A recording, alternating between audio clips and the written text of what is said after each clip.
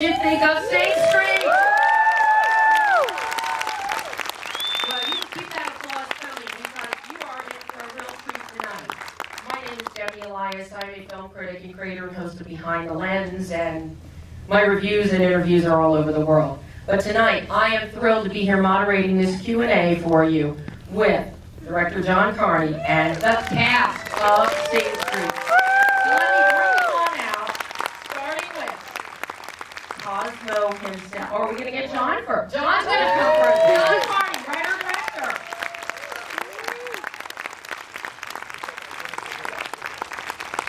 And Cosmo himself, Ferdia Walsh-Peelo.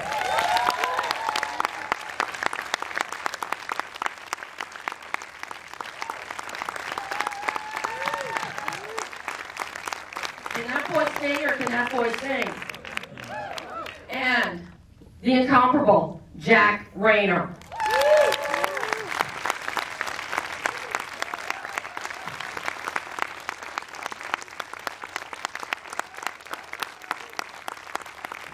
And the beautiful Rose Amongst the Thorns, Lucy Boynton.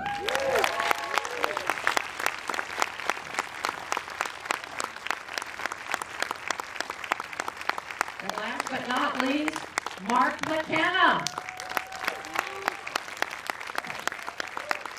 He's just as shy in person as he is on screen. Welcome, guys. How you doing tonight? Great. Well. I have to film this to send back to guys in Ireland. You won't believe how good it is. Well, I'm glad so many of you stayed so that this will look really good to John's friends. Well, there was one girl trying to leave there, and I just pinned her against the wall. And I was like, I promise, just go back. And she's like, I hate Q&As. And I said, no, stay, but I'll be really entertaining. So I'm going to be super entertaining. Yes. Well, before I throw it out to you guys, let me toss a few questions out to our very talented cast here and our extremely wonderful director, who I am a big champion of and have been through his final film. John Carney gives us the 21st century version of an MGM movie musical. Wow. And you take that. Arthur Freed would love this. Oh yeah, great. So let me kick this off to the cast, particularly to Ferdia and to Mark, because of the fact singing, playing instruments, music first love, acting first love, and how difficult was it acting and playing and singing at the same time? Well, yeah, it was great. I mean, I couldn't believe when I got this role because it was so perfect. I was playing music all the time and the connection was just brilliant. But yeah, I mean, it didn't really feel like we were acting and playing music at the same time. We just played music when we were playing music and acting when we were acting. But yeah, it was really fun. It's a great original soundtrack written by John and a guy called Gary Clark. And how would it not be fun to record those songs? Like Riddle of a Model and Drive It Like a Soba. And what about for you, Mark? Yeah, I've been into music before. I was into acting, but after this, it didn't really seem like a thing of first love and dedication to one of them. It kind of came like they were equal to me after this. So it was like music and acting were at this point like my children, and I love both of them equally, and I don't have a favorite. Now, what about Lucy? You really get to play a very significant part. And anybody here who was around in the 80s and fans of all those music videos, which is lovely because I worked on so many of them back then. So you all made me feel really old with this film. But Lucy, how was it for you to actually step back into the music video genre and play the femme fatale, so to speak? I think it was kind of taking it from Wafina's experience of that. It was a lot of fun because her first impression of all of that is that it's kind of sweet and silly and like helping out this kind of dorky kid, and it feels good to be wanted. Nice. But then but then when she realizes actually how talented and creative and soulful this person is, it becomes a whole new thing, and it really accesses her in a very personal way and really opens her up, and I guess it kind of has that effect on the audience as well as it has that kind of personal connection with everyone. Well, now you mentioned soulful, and it's a perfect lead-in for what I want to ask you, Jack, because as Brandon, you bring a great melancholy and a real soul and grounding and, you know, call it prescience to the film. You see more of what's happening than anybody, and you really understand it. How did you get into that mode? Interesting question. I suppose when I was growing up, I had a couple of people in my life who played a similar role to this role that I played in the movie. People who were a little older than me, whose culture of music and their knowledge of the opposite sex, etc., really appealed to me, and I was really interested in what they had to say about it.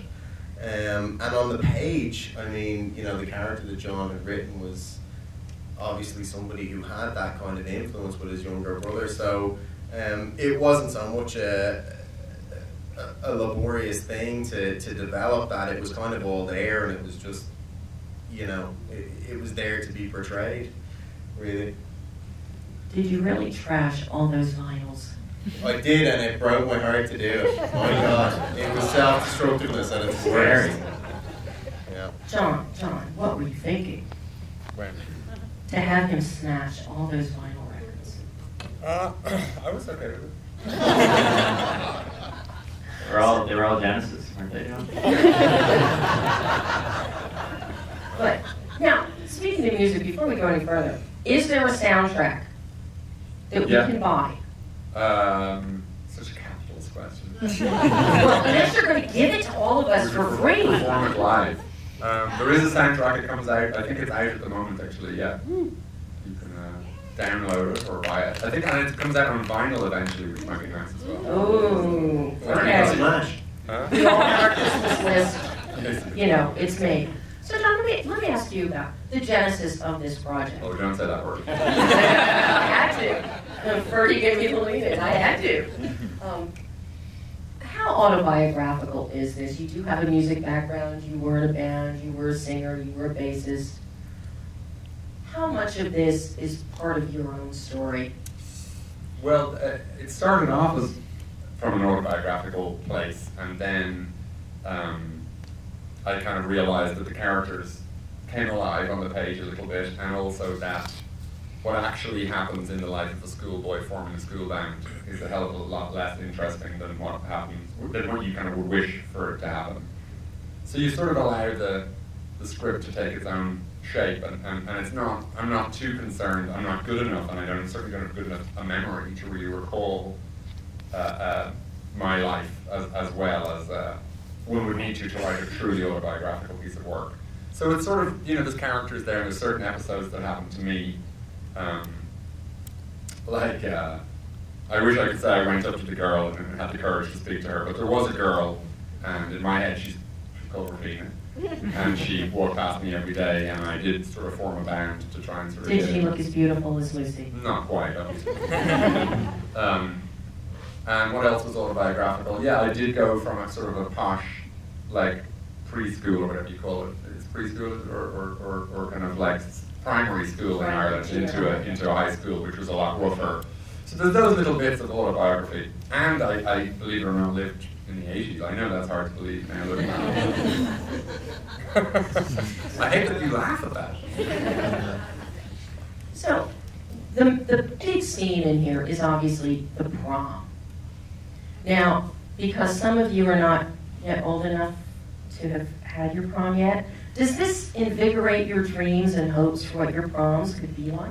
We don't actually have proms in Ireland. That's just for you guys that we did that. Oh, you did? Oh yeah. Recorded that. I'm really looking forward to mine. Why are you laughing? How fun was it to do that, the dream sequence portion of the prom? It was so much fun. We also didn't have any lines. We didn't have to learn any lines, so we just went in and just like pretended to be a really good band for like 2 days and dress up in like the suit and have all these dancers in front of you, and it was just really fun. You just sat around and had a laugh with all your mates. And Jack got to have a knife fight and ride a motorcycle. First knife fight. Yeah. Came off well, though. Yeah. I don't know how I'll do against Tom Hardy, but. How was it for you, Mark? Yeah, I loved it because they just kind of handed me a guitar and played the song, and they were like, play along to that. I just had to stand there, and they were like, just try, look like you're now very, very good at this. So I just have to kind of go crazy on stage. I'm not sure it looked like I was going crazy, but to me that's crazy. And Lucy, you got to dress up in vintage 50s. Dream. I actually got to keep that dress as well, which I know. That was, Did you get to keep, now that's not the costuming. Did you get to keep any of the costuming? Did you want to keep any of the costuming? Let's put it that way. hell yeah. All the double denim and all of that, that's in my wardrobe now. I took home like 3 bags of clothes, Yeah. so I didn't have to go shopping for like a year. Good. Yeah. Mark, I'm sure you took that turquoise blue velvet home. I wish I could say I did. It was actually his. I didn't. It's actually- I tried. I tried very hard to get it, but I couldn't get it in the end. And Jack just got t-shirts and sweaters. Got That awful jumper. Sorry. So I want, before I open this up to the audience, I want to ask you, John, your cinematography here is once again stunning. You have Aaron back as your cinematographer. What were your considerations? Because what's so key here is because you're doing 1985 period, your music videos look like 1985 period. And you contrast that beautifully with the quote-unquote present day. Right. But then you also throw in the beautiful exteriors, you know, sailing, you know, in a boat. You got to captain a boat. I know, it's badass. You got to act, you got to sing, you got to play, you got to kiss the girl, and you got to pilot a boat. I know. It's all downhill Good. from here. Yeah, I know. I had to go back to school after that. Sorry. No, it's So, good. so what were your considerations with Aaron in working out your visual grammar for this film? I'm trying to think now about that. There's one word that you said there that interested me, which was contrasts, and that was something that we sort of discussed in prep in the film, was that really the film is I mean, I don't know if that comes across now as much as it did in the sort of the original script, but it is a story of contrast, and I can go on and talk about that for, there's so many examples of that in the film. You get, for example, the contrast of the two schools. There's a scene missing actually where you see his Tony sort of original school and they're all playing cricket. Obviously that's been cut, but you get the contrast between the world of a Jesuit school and the world of a public sort of Christian Brothers school. You get the contrast of the realities of Dublin and the rain and the grayness of that and the 80s and the recession with this sort of technicolor world of Duran Duran and all the promise of the video. And then you get this other great story, which I really like, which is that in a sense, Connor thinks he has it bad in his family until he meets Rufina, until she sort of starts to trickle down, these little bits of sort of very ambiguous pieces of sort of information that she's dropping about her family. And it becomes clear to him, she's like, I thought I had it bad until I met you, which is something I think that happens to kids an awful lot, that they think they have. There's always somebody worse off than you. And that's a real life lesson, I think. So we wanted to sort of, to show those contrasts in the way we shot the movie as well. So there were very subtle little subliminal lens changes and ways we went about sort of doing that. Because that's what it was like in the 80s in Dublin. This Top the Pops came through the television. And it was an incredible, I guess you have MTV here. And in a sense, MTV sort of did the same thing for you guys. We had Top of the Pops. And we had these amazing, colorful storyboard videos coming into our houses. And they were real, 3 minutes of sort of pure, distilled escapism. Even more so than a movie, in a sense. You got transported. And those videos were kind of amazing. I mean, that Duran Duran video is insane. It holds up today. Yeah. I mean, and it was, those videos were made. I mean, if you think of the sort of the light bulb moment that those guys in record labels had when they decided to make videos, what a brilliant breakthrough that was. You suddenly had a band that could be in 1,000 places at the same time. Because you didn't have to travel, they didn't have to show up and play or mime. You just, record the tape, syndicate it, and send it around the world, and then the band are in every living room around the world. It's an incredible sort of marketing breakthrough. Now, Mark, Briefly, bunnies? What's this bunny thing? Thumbs up after every Q&A. Yeah, the bunnies basically, Eamon Griffin is a real person that John grew up with, and he just loved bunnies. I read the script, and I said I loved bunnies, and I was like, I'm just not going to question this, I'm just going to go on set and I'm going to love some bunnies. Did you love having the bunnies on the bed? It's so funny that question keeps coming up in America. It's so funny. Yeah. When we showed that film in Ireland, nobody asked about bunnies. it's like nobody asked about bunnies in Ireland. They were terrified of me as well, but they hated me. Like, Yeah. in every scene, I'm not sure if you can see it. Well, you did kill them. Yeah. Oh God. They were What is it shaking. with you guys and bunnies? Seriously. They're cute. They're cute and fluffy. And you got It's little actually- bunnies. There's a rumor that Eamon raised the Easter bunny. I'm not sure how true it is. Apparently, Oh. Well, let's see what kind of questions you find folks have out here. Hands? Hands? Right here in the front. Yes, congratulations to the director because I thought a little bit about melody. So this coming of age kind of story, so with the love story in the center and this chance to see the first love and walk in the characters and talk about this meaning of love. So can you talk a little bit about the foundation of this couple of characters and if you thought about melody, or you like melody? Like the melody of the song? No, melody, the movie. Melody. The film, melody. I don't really understand your question. Sorry. Okay. I don't quite get where you're coming from. Tell me about the creation of the couple, of the story, of the girl and the boy's love story. Okay. The The romance. coming of age story. The romance. The romance. You're romantic, is what you're saying. Yeah, well. Well, I mean, the story is a slightly fantastical sort of story in a sense, isn't it? It's not really meant to be very sort of. It's funny. I started off actually making the film. Do you know the English film director Shane Meadows? Yeah. I started off with you write things down to yourself as a director, saying this meets that or whatever, just to kind of help you remember things. And I wrote down what would it be if Shane Meadows made a musical? Shane Meadows is a great English director. He makes very gritty, very brilliantly acted films. And I quickly realized that I wasn't as good a director as Shane Meadows was. And I sort of dispensed with that. And I realized actually, while there are contrasts in the film and the romantic story and stuff, that it should be sort of a fantasy in a sense, and it should be kind of like a story about two people who meet who don't really exchange an awful lot of dialogue, and they're kind of guessing at who they are a lot. There's very little information actually. They have she asks him 3 questions in the whole thing about it, but she's more interested in sort of the relationship with his brother or his parents, but she doesn't sort of pry. It's a very gentle, sort of childish sort of relationship, and that's really what I was trying to kind of recall and remember and reenact a little bit was just that kind of funny awkwardness you have as a kid when you're out with a girl on a date. I just remember that so well, and it's such a sort of a romance, so much potential in it all, and it's very romantic, but also very naive and very sort of innocent and sort of pre-sexual as well, which I think he's at that age where it's all about ideas and less about anything else. So I don't know if that answers your question. Thank you. Let's see.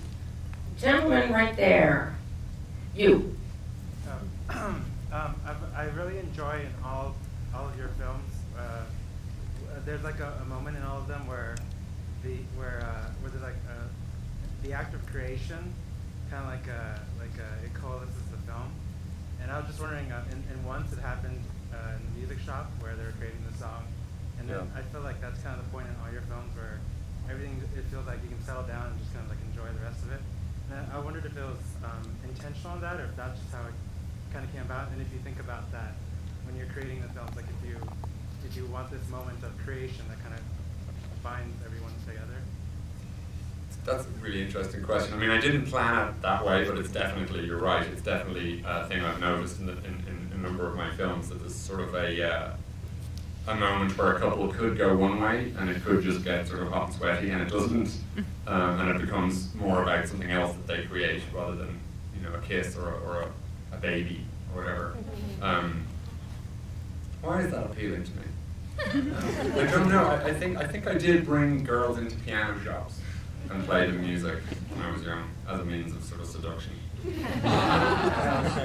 you know what I mean. I mean, like I like try and play music and stuff, and sort of use that as a kind of a thing to talk about. But I do believe that I mean, I personally get very interested in people through their work. It's always been through their work. It's not, you know, that you just see somebody that you fancy or something like that. It's like something that they've done.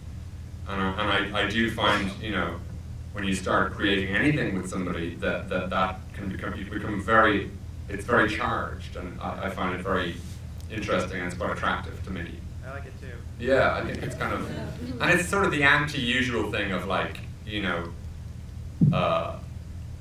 like just seeing somebody, like the love at first sight thing is so sort of done in movies that I'm kind of quite bored of that sort of idea of like, you know, just the physical attraction of sort of seeing somebody, you know. So I had to play the piano. So let me ask Ferdia and Mark, do you use your musical talents to get dates? I'm thinking. No. What about you, Mark? I would never use it to get dates necessarily. I definitely used it to kind of be like, oh, look what I can do, and then they'd be like, oh, that's so impressive, and I'd be like, yeah. Whatever. I'll see you another time, and they'd be like, yeah, okay. But realistically, what happened was I'd play, and they go, you were terrible, and I'd be like, yeah, I know. You use all your talents. But, you know, your musical talents did get you this gig here. Yes. That could be better than a date. Yeah, maybe. Oh. And? Right there, you? Yeah, when people think of movie musicals, they tend to think of these big budget spectacles like Into the Woods or Les Mis, but you create these beautiful, realistic musicals. What made you want to do that? Well, I actually weirdly, when everybody else in my generation was sort of watching Star Wars, I was at home watching like American in Paris and Singing in the Rain, and I think I'm pretty straight as far as I know. I don't know why I was the kid going home and watching Gene Kelly and Fred Astaire jump around. Maybe I don't know, let's not go there. Good taste. I will screw taste. But you know, it's like, I think that I watched a lot of those movies and I really responded to them when I was younger, and I responded to the sort of probably the spectacle you're talking about, Singing in the Rain sequences or American in Paris. And I thought, wouldn't it be cool to make a film that had that sort of structure, but was sort of disguised, it was dressed up with a different sort of set of clothes or something. And once was the first time I really thought about that seriously and said, how can I get 8 songs in a movie without people realizing that it was in fact a musical? And I remember screening the film in this very theater and meeting people coming out, and I remember overhearing conversations where, you know, a guy and a girl would be on a date, and he'd be like, "Was that a musical?" And she was like, "I was totally a musical." And he's like, "I didn't go to a musical. Dude, I'm not going to no musical." No. And it was sort of like, you went to see a musical, and you sort of didn't know that it was a musical. And I thought that was a very interesting way of having my cake and eat it, like making a musical, but without you know, firstly, exactly as you say, it costs a lot of money to stage big musical sequences, so is there a way you could just do it in a piano shop? You know what I mean? With 2 people, is there a way that you could do it? Like in Begin Again, for example, I don't know if anybody's seen that film, but there's a scene in that film where they go to Times Square and they wander around, and you know, we just did that on a handheld camera and we stole it. We didn't plan it, we didn't organize it, we just sort of went down. And it seems to me that cinema audiences are sort of really ready for the minutiae and really small little details now in a way that they mightn't have been in the 40s and 50s, where they went to see films in the curtain, you know, the world was at war and this was escapism and they wanted to see something, you know, epic and huge. And I think people now with their phones and with the amount of information they're taking, I think actually stories get smaller and smaller, and they can get smaller than they ever could have gotten before. And I actually think I don't know if there's filmmakers in the audience, but I think that now is sort of the time to really, weirdly, kind of make smaller films. I actually think that they'll potentially have, you know, there's obviously going to be the huge movies, which are great and have a place and all that, but I actually think the more detailed films become the more interesting films are to me anyway, personally. Right over there. Could you talk about your process working with a script that's so intertwined with music, and as you're writing it, and as you're like coming up with this song, how do you balance sort of that writing process as you're working out? I have a chair with wheels, and I have a typewriter, or like a computer on one side of my room, and I have, as Jack will know because he shared an office with me for a while, there's like the computer's there, and then the other side is like a Fender Precision bass and a keyboard. And I've always had that in my room for as long as I can remember, because I have an incredibly short attention span. And I'd write a scene over here, and I get so bored that I want to leave. And if I leave, I'll come back like 5 hours later and write another scene. I just can't get any work done. So I scoot over and I play something on the piano, you know what I mean? Like I'll do something really stupid, like I'll Google a Billy Joel song, and I'll just want to learn. Like, just to distract myself from the monotony of the script writing. And that will lead somewhere in my head, and I'll be like, oh, okay, that chord could kind of work in that little speech I wrote with Jack or whatever, for the Brendan character. And the two things sort of grow simultaneously between the few months that I'm kind of writing a script.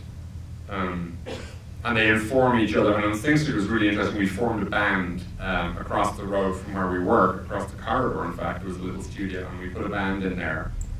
And I would go between my office and the live room with ideas. And then we would come up with ideas, in the band, and I'd go, oh, stop that. And I'd go back to the script, and I'd actually put the lyrics that we'd just written, I'd change the dialogue and build it around. So for example, The Riddle of the Model, that's a song that grew with the scene where he goes up to the model. And so the two things seem really organic, don't they? They seem sort of really connected, like you almost couldn't sort of separate them. They really do seem like he's just met that girl, she's bragging that she's a model, and he writes this song. So that's kind of that's loosely sort of the process of how I've done these few movies anyway. Right over there. For the actors, what was your favorite moment of the entire process of this film? Oh, to pick one. So many. Shooting the music, I really enjoyed shooting the music videos. Like all of them. They were all so much fun. We mentioned Drive Like You Stole It already. And Riddle of the Model was so fun. I love the parts where we were just really, really crap. Because that was just really fun. It was just stupid. So it was great. It wasn't that stupid, John, but it was like really stupid in a good way. And and I also loved playing the gig at the end, the song Girls, where it was really talking heads and really kind of robotic. And I got to wear a dress and David Bowie makeup. It'd be hard for me to pick one. I think for me there's two specific ones that really stood out, and those were the scene where Brendan obviously just snaps and he's had way too much of his family, and kind of just focuses all of his madness and anger and anxiety and frustration on his brother for a split second, and that is the scene where he flips out and smashes all those records. And I love that scene because I think that it's fairly apparent that he's not really angry with his brother at all. He's frustrated to some degree at his naivety, but ultimately it's a scene of just self-loathing and self-destruction through destroying all of this culture that he's spent such a long time trying to build up. And I think that music can be a trap as well, isn't it? Yeah, there's that too.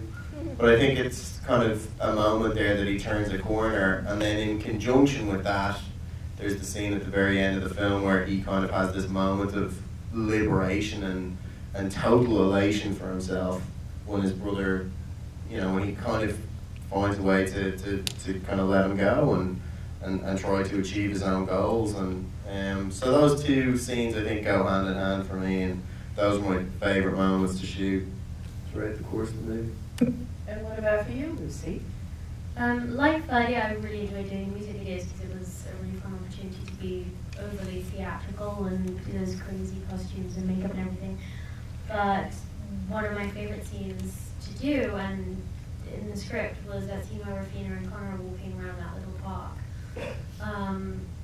because I love those moments where Rafina just kind of starts to let him in and kind of starts to give him a hint of what her actual life might be like, because it's half her wanting for him to see her and him being the first person that she has felt that, but also it's her challenging him because she's very comfortable with keeping people at a certain proximity, and he's the only one that has tried to push past that, and that she's been kind of okay with that. So it's her challenging him and like throwing little bits of truth at him and seeing like how he responds if he can handle her. I enjoyed that. Your turn, Mark. And we know it's not the bunnies. Anything to do with the full band, really, because like the lads are just hilarious, especially Carl. Carl was 12 when we shot that, and he's probably the funniest man. Carl's the bass player. And the Cowboys. He's only 14 now, and he's still just as funny. Like all the days when we had scenes with the full band, like it literally could not be recreated those days on set. Like, it was just so funny. Would you make a sequel with him as the lead? Yeah. Well, you know, he stole every scene that he's in. You do know that, John. Yeah, he's good. Amazing. Amazing. But all of you are amazing. Do we have time for one more question, Katie? We have loads of time. Let's stay here as long as you stay here.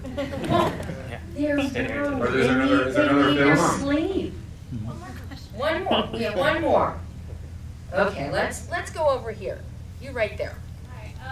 So there was in Once there was a lot of improvisation that went on. Does that translate to your other films? Is there room for improvisation in a movie like this? There actually wasn't any improvisation in Once. That's the weird thing. That was kind of a story that sort of we allowed to happen because, I mean, there was movement around the dialogue. Like I don't write, and I just, you know, it's not Shakespeare. It doesn't have to be read exactly the way I've written it, but there is a sort of a thing going on in the script that has to be adhered to, and it's the same with this. Like if an actor wants to say something in a different way. And certainly if they show me that it suits them better, and in fact is about, why would I ever get in the way of that, right? But generally speaking, you have to stick to a notion of what's sort of being said, you know. But I'm all for switch the words around, cough during it, you know, clear your throat, try and make it sound as naturalistic as possible, because back to the first question, I'm making naturalistic musicals. They have to seem like the guys are really making it up as they go along. The music, I mean, it feels like it comes out of the dialogue. So the dialogue can't have a beginning, a middle, and an end precisely. Do you know what I mean? But they're certainly not, it's certainly not, you know, I think we kind of let people believe that a little bit with Once, that we sort of were making it up as we went along, because it seems so like that. But actually we did an incredible amount of work getting it to seem like that. And I kind of like working that way. Your crew and your team and your story to be so organic. Like your cast was so amazingly innocent and mature and experiential on the screen. It's hard for, I think, a lot of people to see how you could have done that, orchestrating that, not just capturing that as a fly on the wall. I think that is a huge testament to you as a filmmaker and the cast for getting that. Oh, thank you very much. I think it raises a very interesting sort of question generally about why are we doing that? Like why do we take that approach to certain dramas and certain other dramas, like a James Bond film, or the very opposite of that? But I think it's a really interesting time for films and reality. You know, it's fascinating. The next 10 or 15 or 20 years of cinema, I just can't wait to see what people. Are there any filmmakers in the audience? As a matter of interest. Wow. Oh, that's LA for you. Yeah. Well, it bodes well for the future of film then. I would definitely say, yeah. I mean, I think, like, I cannot imagine, because in this film, you know, I remember just trying to get a video camera in 1984 in Dublin. Was the hardest thing to do. Like, I remember the guy that had, there was a video camera in our school, and it had been bought by the school, and it was in a glass. It was locked in a room, and I used to go up to the Christian brother who was in charge of sports, and it had been sort of officially bought to film sports. you know, and play back. And I went up to him and said, can we borrow that to shoot something, you know, like a horror film? And he was like, that's for sports. So I know, but can we, because it's not being used now or ever, can I use it for 5? That's for sports. And just getting, you know, firstly getting a camera, but then trying to make it look good. I mean, does anybody remember what High H looked like? Or SVHS? I mean, the funny thing is when we tried to do the Riddle of the Model video, like, we couldn't even find a camera that was as shit as those cameras. And we had to, like, wreck it in post-production to make it even look as bad. Now, I've got a thing in my pocket, which is like HD quality, unbelievable sound. If I had that when I was, in a way I'm grateful I didn't, because the technological challenges of making a film back then were just so vast. It kind of inspired me in a way to just figure out how the hell do I ever make this look good? But now, you know, you really can make stuff look good, and it sort of seems like there's going to be a whole new wave of filmmakers out there, which I'm incredibly excited to see. Just you guys now, I'm just leaving that with you. You can figure that one out. Well, that is all the time we have. Thank you all so much.